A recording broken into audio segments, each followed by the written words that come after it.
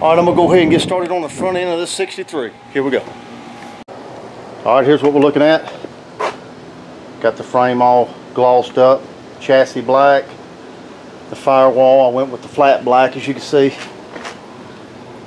If a man wanted to paint it one day, he won't have to worry about the firewall. Just go ahead and keep it flat, paint it whatever he wanted to paint it on the outside. Went all up under the cab, got it all undercoated real good. So, and I'm gonna go ahead with disc brakes on the front. Went on and got everything I needed for the disc brakes. Went with a 2.5 drop spindle, like I put on my red pickup. But I'm keeping the original stock springs, so it's still giving me my 2/4 drop. Got the 4-inch on the back. It's going to be probably about a 1/2 inch lower than really what I'm wanting or needing, because I'm 2.5 drop spindles, but I think we'll be all right. I'll check it out once we get to going. There's the calipers. Got my brakes. My original spindles, 6 lug that I had on my red truck to start with before I went 5 lug. So that, my rotors, I mean. So got the rotors, 6 lug, already had them. I'm gonna do all the ball joints, tipping arm, idle arm, everything to the front end. Had to take back my other master cylinder because I had it set up for drum. Now I'm going disc brake drum, so had to get another master cylinder, proportion valve. There's my lines, brake lines, everything to do what I got to do. Took it to a machine shop up the road. Guy I know, he went on and pressed the ball joints in for me. So we're good to go. Let's get started. Here we go.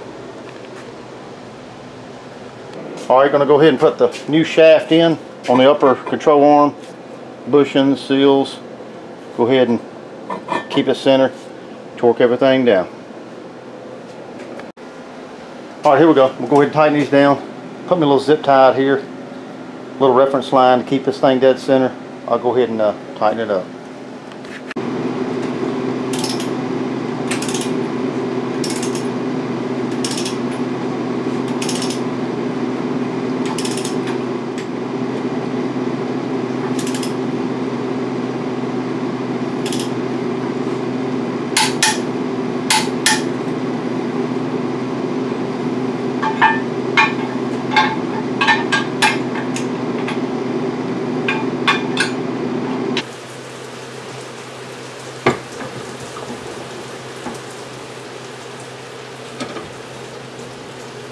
The upper ball joint.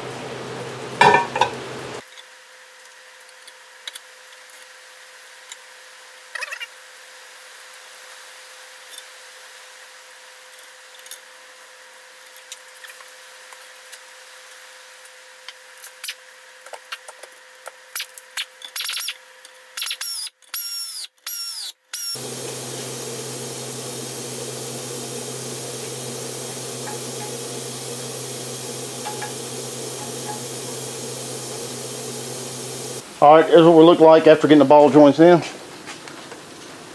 on the upper control arms, right and left. Go ahead with the lower control arms, got both of them ready to go. U-bolts, grease fittings. Here we go. Alright, another evening after work and I'm back at it. We'll get them lower control arms put in.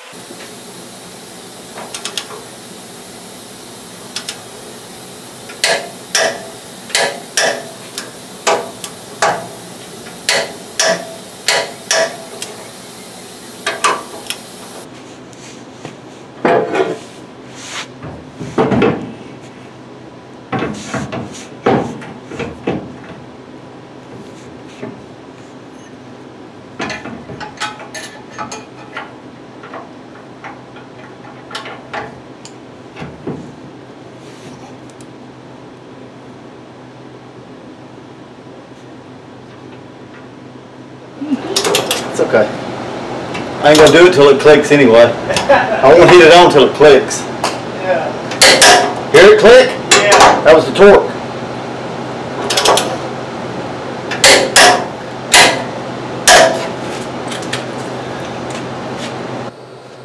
Alright, the upper control arm. I'm going back in with the same shims that come out. Should be good to go.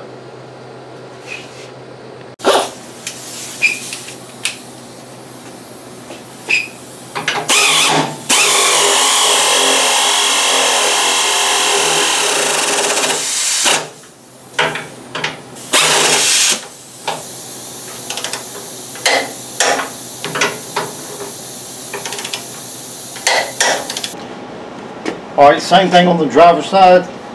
I'm using the same shims that come out.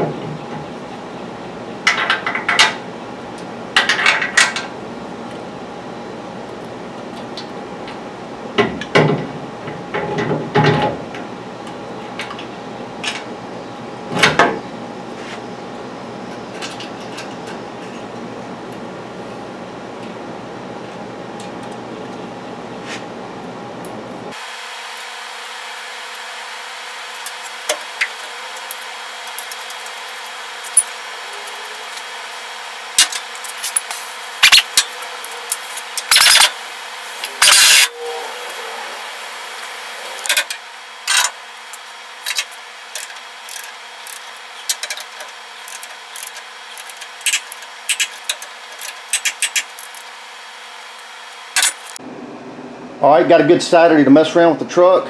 I'm going to go and get this spring put in, get my spindle put on, put the jack under there of course, and get it jacked up in place, put the bolt on it. Got me a wall built up here, sitting on the frame, screwed into the joist. Just something pretty simple to keep the frame from moving up.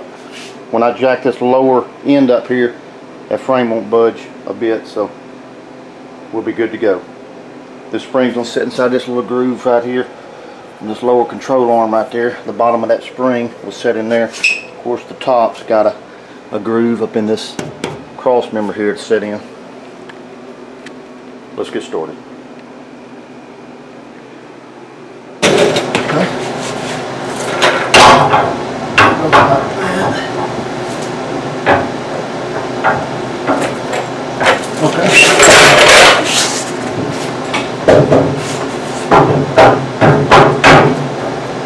So, let's see, I gotta come back in a little bit.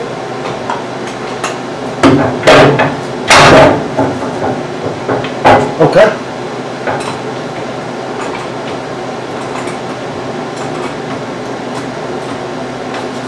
Tight. Is it tight? Tight. You sure? Because I can't twist it. Okay, go ahead. Has you got a place that locks? Oh yeah. Okay, 1 second, I'll look real quick on the safe side. It's locked in the top.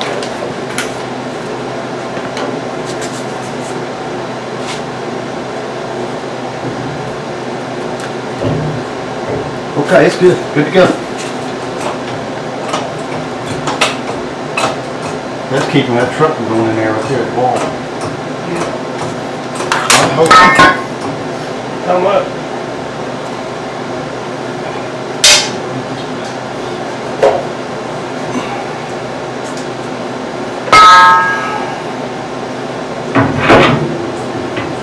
Okay, come on with it.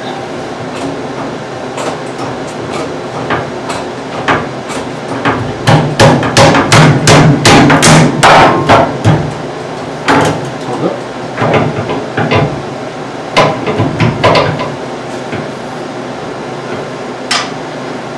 Okay. Come on with it. That thing looks good, Steve. You come on up. Look.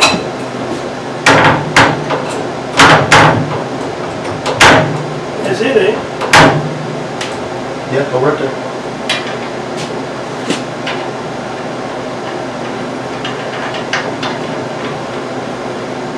Okay, now I gotta lock these in. Okay, I'm gonna stop right there, then I'm gonna drill these in. Yeah. This frame ain't going nowhere with this. Yeah. This thing would have moved all over the place.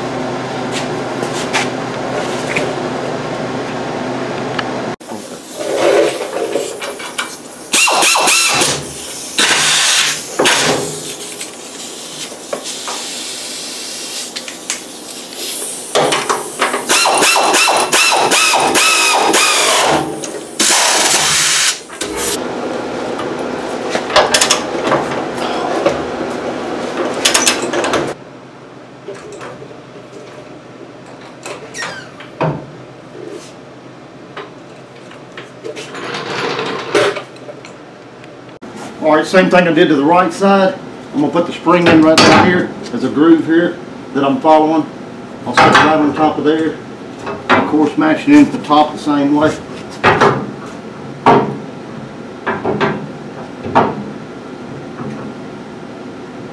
Ready? All right, come on up with it. Hold on. All right, go ahead.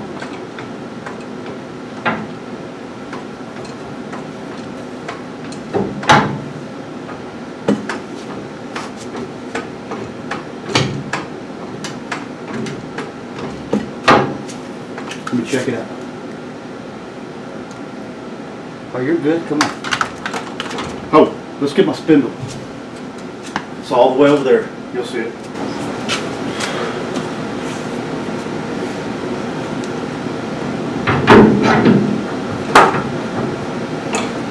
Hold up.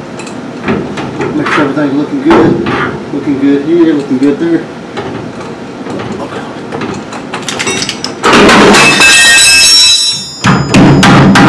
Don't worry about that. Come on up here. Come on.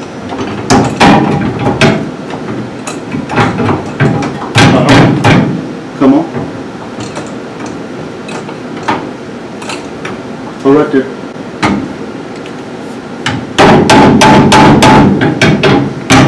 Okay, come on up. Oh, right there.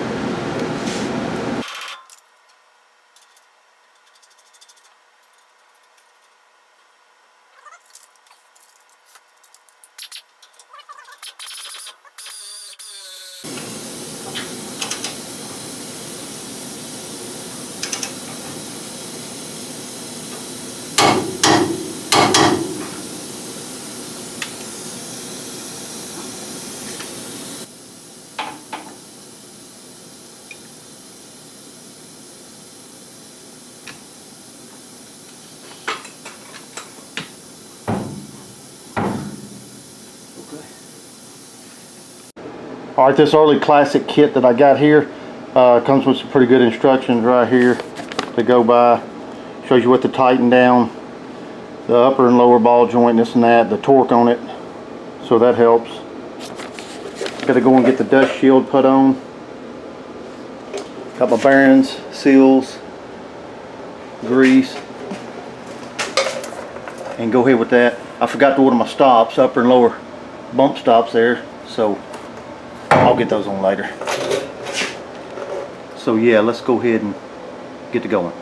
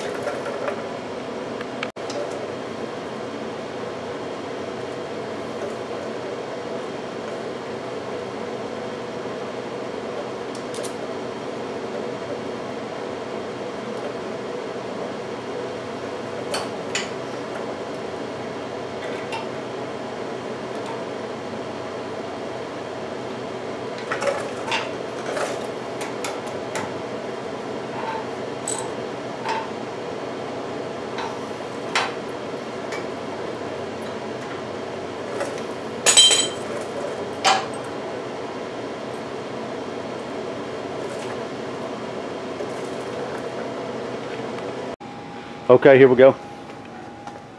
That's what we're looking at. Went on and put the tires on there for now. Got the shocks on there. Still got to get my bump stops.